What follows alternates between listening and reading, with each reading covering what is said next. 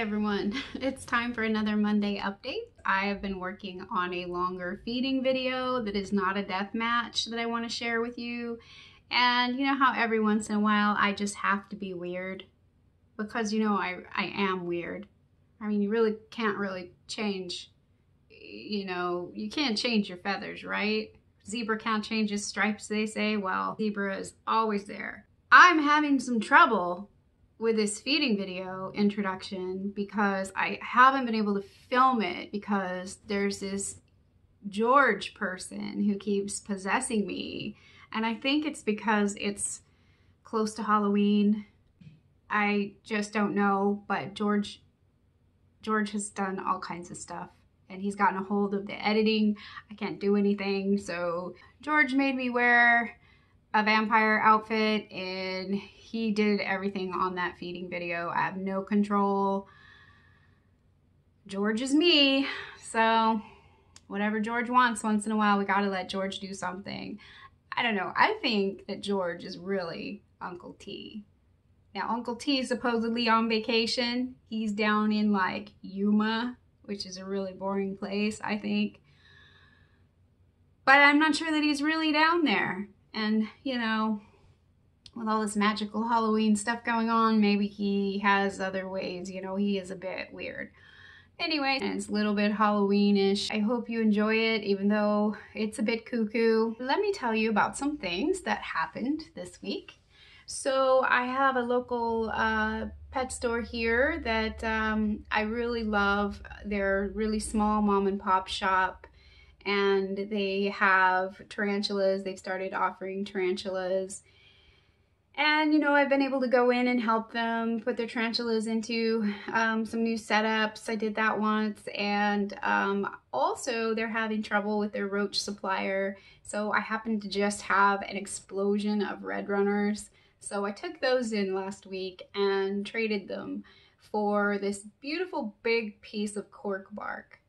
And also, what else did I get? I got an OBT, a little tiny sling, the P. murinus. I have the rehousing video for that, and I'm going to add that to this update. And I also have a Vinegaroon, and he told me that she might be gravid. And she'd been in the store for, you know, like 6 months or more. So he said he wanted her to go to a good home. So I have her, and I'll insert some photos of her here for you to see as well. And I put her into her new setup. And so let's see, I think I did a couple of other rehousing of some of my little ones that had been in deli cups. And I really wanted to get them out of those deli cups. I know that they can dry out, and that's one of the concerns I've heard experienced keepers mention is, you know, get them out of the deli cups because they can really dry out. I think Dean at Dean's Tarantulas had told me that. And I did continue to keep some of them in deli cups because they were so tiny, but that's also because I knew that I was going to be checking them every day and make sure that they were hydrated and all of that. But if I had been out of the house a lot more, then I think that, you know, I would have rehoused them sooner, just for that reason. So I have those rehousings for you. A couple of those are, let's see, a Cochiana brunnipes, a Cosmos ritae, and an H. villosella, the little dwarf chestnut baboon.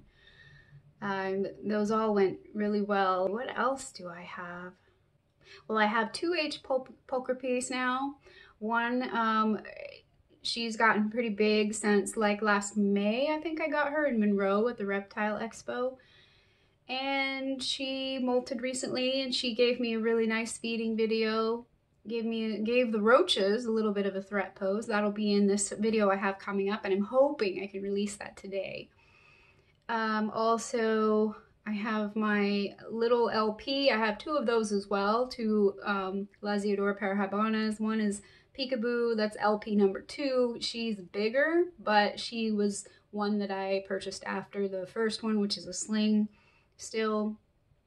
And that one has grown quite a bit, the sling. And I got a feeding video with that one, and I had the roach on the tongs, and it flew. I mean, it flew at the tongs. That was interesting. I didn't expect it. So, and you'll see how fast she just flies. It almost looks like it's sped up.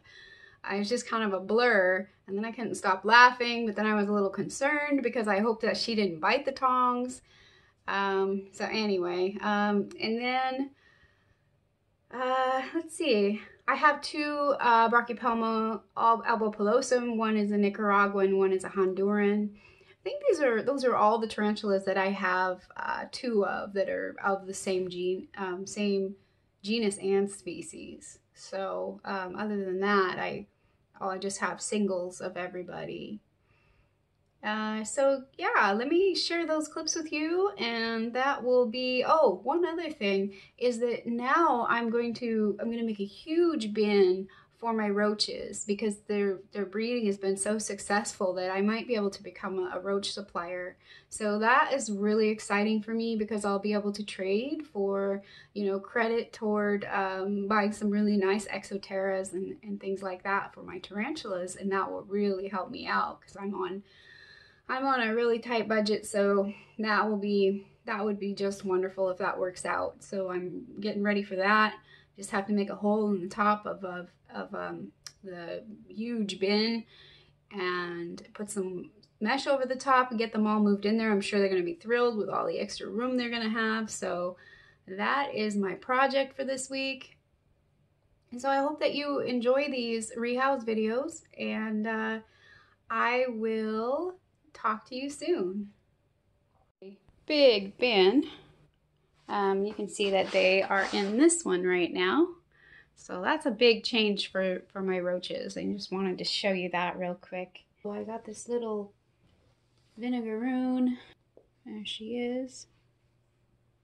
I'm gonna get her to walk over onto this lid.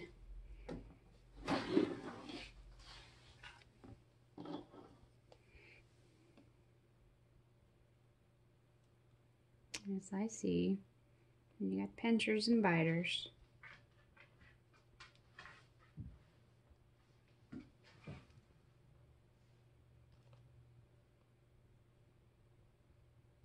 Pinchers and biters and squirters.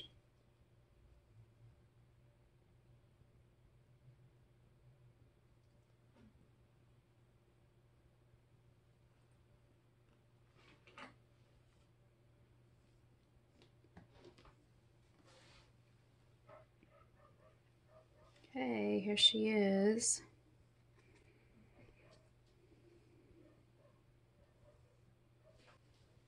Put her into her new place.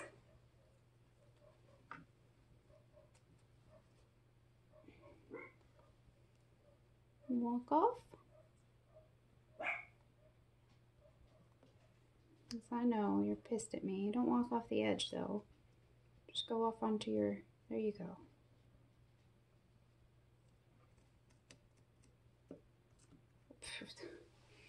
That probably wasn't the best. She just fell right off of her log. All right. Poor thing's down there struggling. Now she's got stuff all over her. Sorry. No more deli cup. Probably a little bit pissed off at me too. She's gonna have to get used to her new space. And that she has some logs to get under. Checking it out. I'll pat it down a little bit so it's a little in the water dish. And it's got the entire top of its container webbed up. So it's going to be a little bit of a challenge. So all I had to do was really pick it up, and the little one went completely up inside of its webbing. I can try picking this up and placing it in the new enclosure like that. I have my catch cup ready.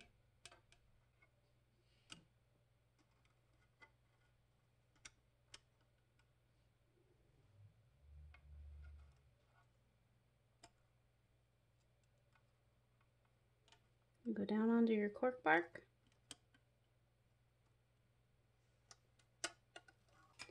And there you have it. And that's how I rehouse this OBT. So what it did was it went up inside of its, you saw me tapping it and kind of moving the top around, and so it went inside of here for safety, so I could just take the lid off and put the lid down. And it decided, okay, I'm just gonna run down the plant here. There's a little OBT right there. I'm gonna add this little piece of cork bark with the webbing on it into the enclosure. Murinus hiding underneath this fern. So all he really wants to do is get away and hide and be safe. Here we have a Cosmos ritae, the Peruvian black and white, rehousing into one of these small baseball enclosures.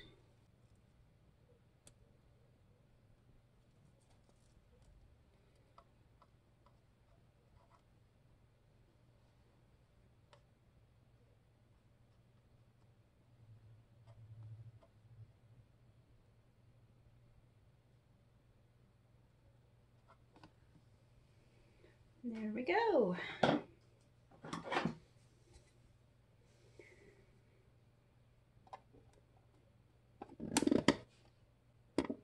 Right down into the new home. Here is a really tiny H. villosella, which is the chestnut baboon. This is a dwarf species, and it's really small. And I'm not sure.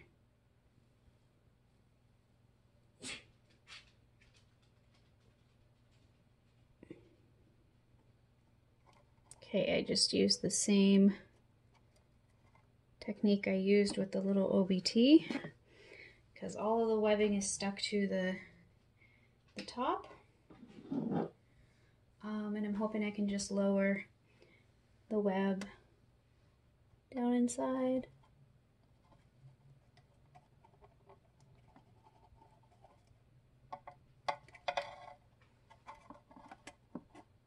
I know, I'm disturbing your home. And it'll just, oh crap. It's too bad my left hand doesn't work very well. Still. All right.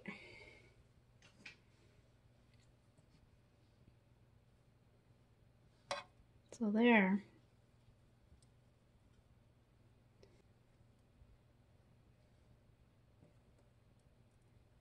I really don't want it to fall. See, it's cute little spinnerets. Okay. So that's how I rehoused my H. villosella. Didn't go through any kind of cups or anything. See if I can see it in there. There's just a little bum right there. Pretty cute. Alright, that's how I rehoused another cute little baboon. Here we have a Cochiana brunnipes. This is the dwarf pink leg.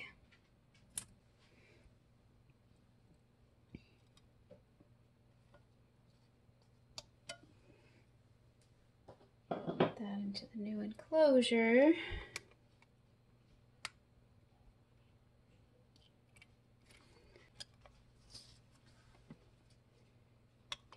Come on.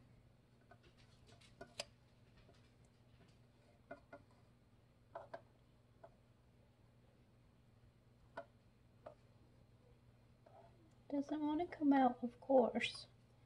I wouldn't want to either.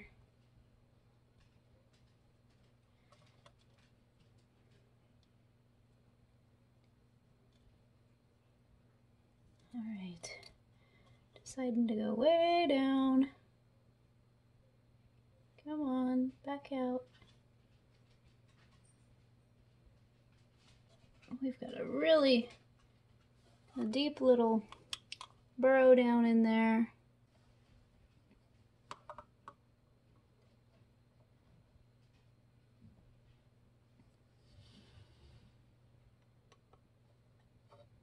No, not inside. Come on, onto your plant. Come on.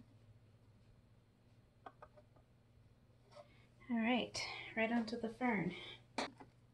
Been in these little deli cups because they were so tiny. There it is, right there.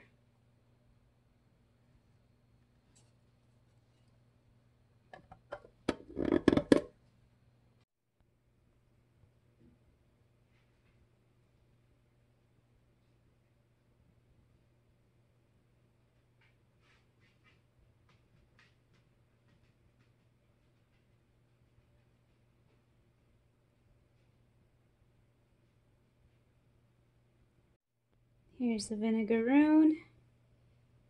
She is exploring her new home.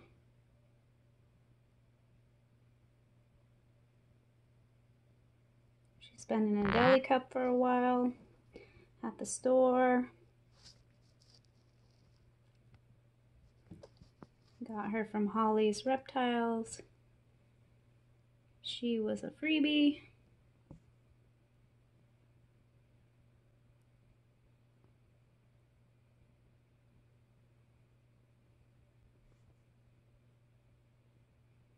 She seems really interested in her new house.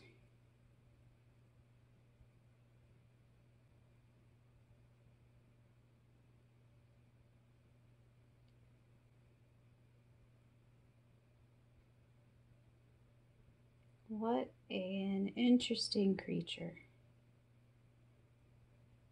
She has claws in the front. She has her feelers. She's getting a lay of the land that way. And then she has her whip tail, and from that she can spray acid.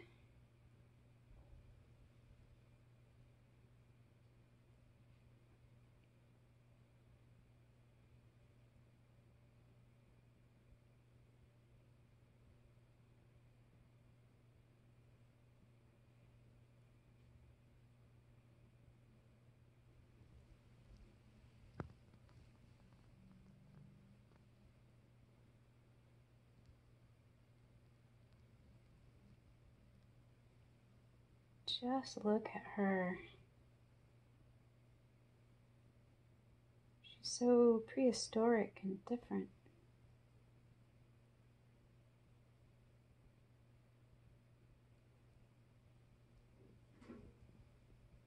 And a bit clumsy as well.